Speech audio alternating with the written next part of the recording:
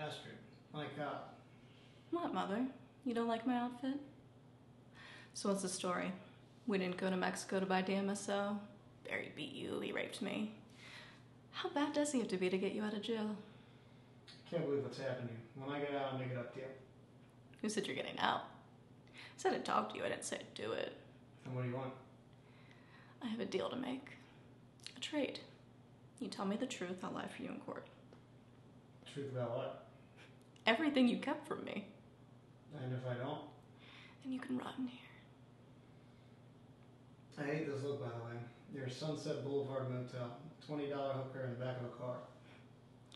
Why'd you murder Barry? If I submit to this, you'll testify? Yes. Self-defense, he was killing me. Claire didn't do anything to you, why'd you go after her? Claire went for herself. I just showed you how to do it. Who was my father? Your father? Why do you always ask that? It's ancient history. It's my ancient history. Who was he? His name was Klaus Anders. What did he do?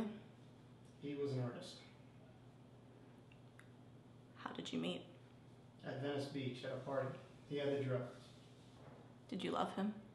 It was a long time ago. I'm not the same person. Liar. You're exactly the same. Answer the question. You're such a child. You've taken my propaganda for truth. So set me straight. Did you love him? We had a very sexual relationship. One overlooks many things. You worshipped him. I read it in your journal. Worship isn't exactly the word we're looking for here. Who's Annie? What? Who was Annie, Mother? She was a neighbor who took in kids to people's laundry. What did she look like? Dark, curly hair, freckles. Did she take care of me? How could you possibly even remember this? It will only hurt you. Imagine my life for a moment, how unprepared I was to be a mother of a small child. I felt like a hostage. Can you understand how desperate I was? I dropped you off at her house one afternoon to go to the beach with some friends, and one thing led to another. It was wonderful. You can't imagine. Take a nap in the afternoon and not have to think, what's Astrid doing? Where's Astrid? Mommy, mommy, mommy, cling to me like a spider. At the end, I just wanted to throw you against the wall. How long were you gone? About a year. Give or take a few months. My God. But you're not asking the right question. Don't ask me why I left. Ask me why I came back. You should have been sterilized. Could have left you there, but I didn't. Don't you understand? For once I did the right thing. When I came back, you knew me. You were sitting by the door and you looked up. You reached for me. It was as if you'd been waiting for me all along. I was always waiting for you, Mother.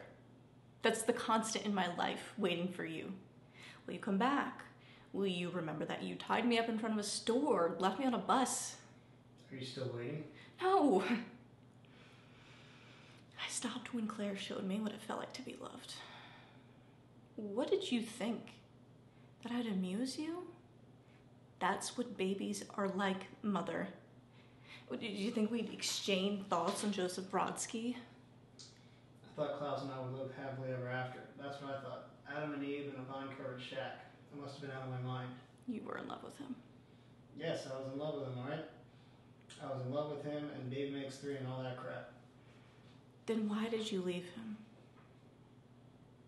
Why did you leave him? I didn't leave him. He left me. You want to know about your father? He left us when you were 6 months old for another woman, and I never saw him again until he showed up looking for you when you were 8 years old.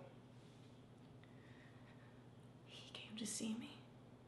Yes, he came to see you, but it was a little late, wasn't it? Why should I let him see you after what he did to me? Because it wasn't about you, Mother. It was about me, and I wanted to see him. My whole life, I wanted to see him. That was my decision, not yours. It's always about you, never about me. I knew you were going to kill Barry, and you didn't even care. You didn't give a damn about what that would do to me. I'll say whatever Susan wants, but I got to get out of here. No. You don't just walk away from me. I made you. I'm in your blood. You don't go anywhere until I let you go. Then let me go. You look at me and you don't like what you see, but this is the price, Mother, the price of belonging to you. If I could, I'd take it all back. I would. Then tell me you don't want me to testify. Tell me you don't want me like this. Tell me you would spend the rest of your life here to have me back the way I was.